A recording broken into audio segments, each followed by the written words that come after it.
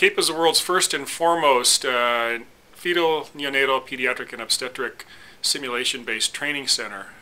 We've been in existence since 2002. We're right next door to Packard Children's Hospital, and within these doors, our healthcare professionals who care for children every day get the opportunity to practice difficult situations that will come up during the course of their careers, but practice these in a safe environment without any risk to our patients.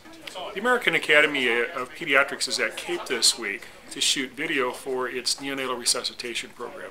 The Neonatal Resuscitation Program, or NRP, sets the national standard here in the United States for resuscitation of newborns in the delivery room. The materials and the content that comprise NRP actually serve not just as the U.S. standard, but actually as an international standard as well, as they are often adopted, at least in part, by other organizations responsible for determining how newborns should be cared for throughout the world.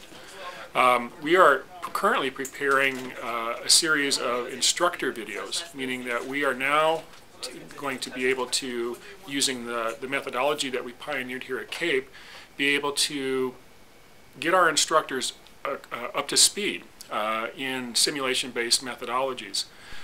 We are moving the NRP from a program of lectures and slideshows to a much more immersive learning-based program where trainees are put into situations and required to work their way out of those situations using patient simulators instead of course, what we would have in the real environment, which would be real patients.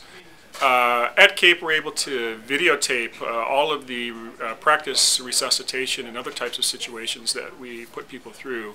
And we play those videotapes back during a debriefing in which participants or trainees are allowed to determine for themselves what they did well, what they didn't do so well, and what they can do better the next time.